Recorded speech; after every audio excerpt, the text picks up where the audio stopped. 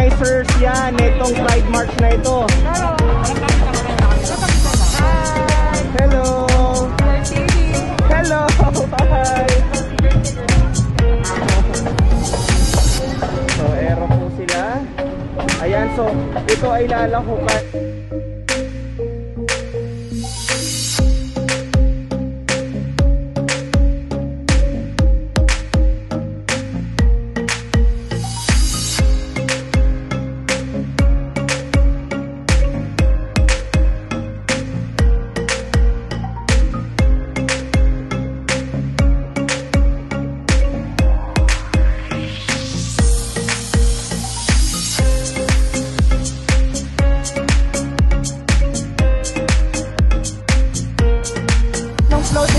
Barangay Kanyugan. Okay, Barangay Kanyugan. Sir, anong song inspired yung yung inyong float dito?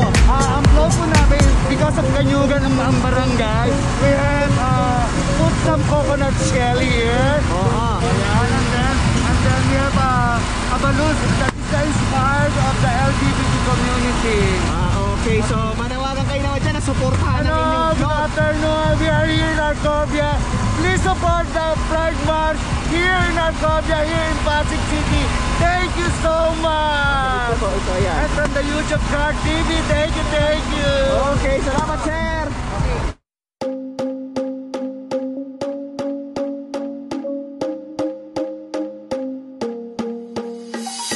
Ito, dito tayo sa may Barangay de la Paz. Ito. Sino ba ang pwede makausap dito sa Barangay de la Paz? Sino po pwede makausap dito? Ito yun, si Sir. Si Sir ba? Ito, sino po sa inyo? Ikaw na lang. Paano ano yung conceptualization ng inyong float dito, Sir? Ay, tali nyo dyan! Bali, ang nangyari po bawat po sa barangay namin nagkanya-kanya po isip. Tapos pinag-collaborate po namin. Kaso nga lang umulan sa De La Pasig, kaya inaayos nyo pa yan dito. Anyway, meron pa naman yata kayo mga 30 minutes to 1 hour para maayos yan no? Okay, asan pa yung representative nyo dyan? Ayun. Hi ma'am, ikaw ay mula sa De La Paz, So kamusta yung how are you feeling ngayon? I'm so proud na my first time. Kinakabahan ka na ba? Kinakabahan. So kaya mo yan, mga ilang hours pa yung tatayuin mo dyan para So kakayanin. Para experience. Okay, thank you! Mag-hi ka po dyan sa ating mga... Hello YouTube, Kurtv. Okay, sino po yung pwedeng makausap dito sa inyo? O saan nag-inspired yung inyong float ngayon? Ma'am? Sa Rome po. Saan? Rome. Sa Rome. Yan. Dalawa po kami. Asan yung isa ba? Isa po Queen. Queen. So ikaw, King and Queen pala yung inspired ng inyong... Okay. Ako Queen, like po kayo dito sa Arcovia. Yes, at namin binabati ko ang LGBT community ng Barangay Manggahan, syempre. At Barangay Bagong Ilog. Hindi nyo man lang pinagsalita. Tinakpan mo pa. Hello sa 1LGBT ng Barangay Pinagbuhatan, and of course, ang 1LGBT ng lungsod ng Pasig. At sa lahat ng mga organizers ng Pride March ng lungsod ng Pasig, sa opisina ng ating pong mahal na Councilor Cory Raimundo, congratulations! First time lang ito, no? So, kamusta yung feeling na nagkaroon ng first Pride March dito sa Pasig City? Sobrang saya! Masaya. Excitement lahat ng tao. Overwhelming! Pakita mo yung mukha nung saya. Eto siya! Okay, congrats po sa inyo! Oo, effort naman pala to. Okay. Okay.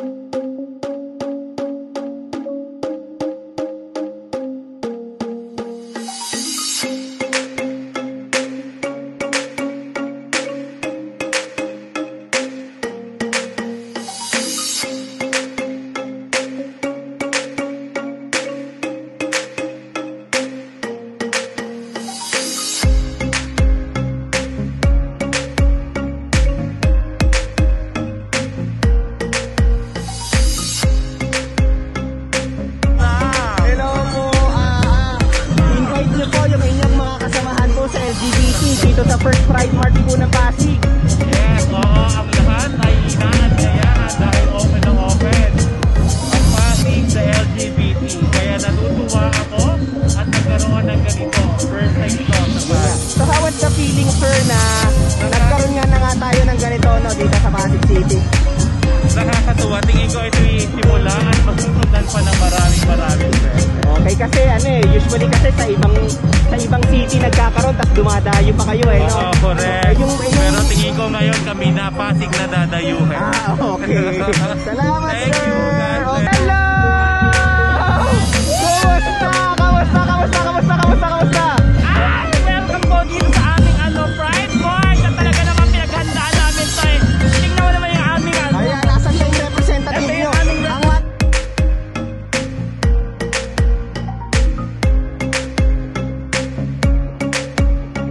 Kamusta po kayo? Okay na ron po. Saan po ano po yung conceptualize? Paano na conceptualize yung inyong float? simple lang po, parang hindi na namin masyadong inano ng complicated yung load sa amin. Why? Yun lang po ang ano natin. Okay, ano naman po how are you feeling na magkaroon ng Pride March ang Pasig City? So, hindi, to be honest, sobra kasi kahit sa pagkakataong ito, binigyan niya kami ng pagkakataong may showcase namin yung aming talagang kakayanan, yung aming karapatan na pinaglalaban. Maraming salamat po sa amin ngayon. Okay, so kasi diba usually kayo yung dumadayo sa ibang mga city, diba? Yes. Kamusta na talagang officially ang Pasig City ay meron na? Nanunuha-nuha ka pa, sir? Totoo lang, hindi ako kinikilabutan talaga ako kasi masaya talaga ako. Masaya kasi nga first time nagkaroon ng ganito na talagang matagal naming lumalaban sa politika at pinagbigyan kami ng aming ngayon. Maraming salamat lang talaga sa kanya po. Sa tulong din po ni Fruitcake na amin din kasama sa LGBT, maraming salamat.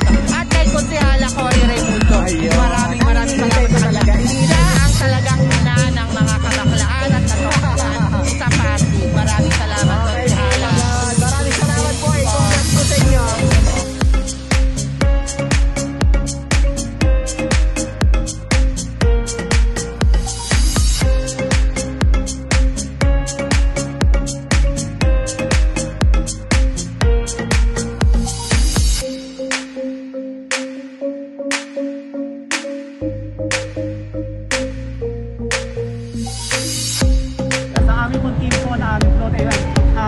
Masquerade Festival.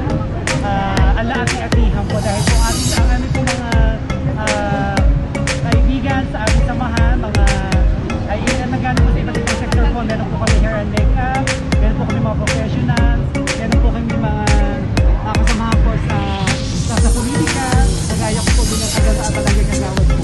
Okay. Gaano kayo kasaya Kagawad, tama? Yes. Gaano kayo kakasaya ngayon na nagkaroon na ng Pride March ang Pasig City? Yes, excited po kasi ito po yung first time po in the history ng Pasig and Barangay na magkakaroon po ng Pride March po dito po sa aming syudad. And congratulations po sa lahat po na LGBT.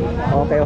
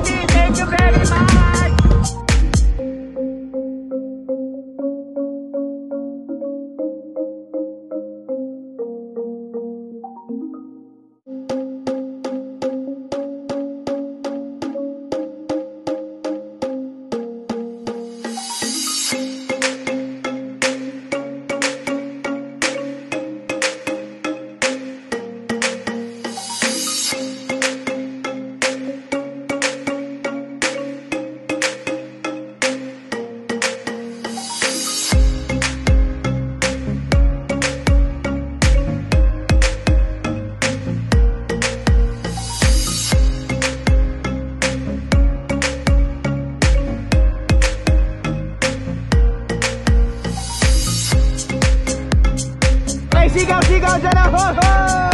Hello!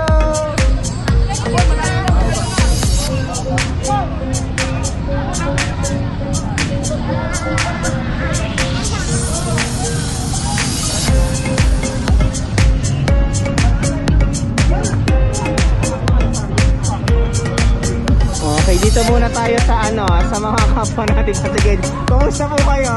Okay.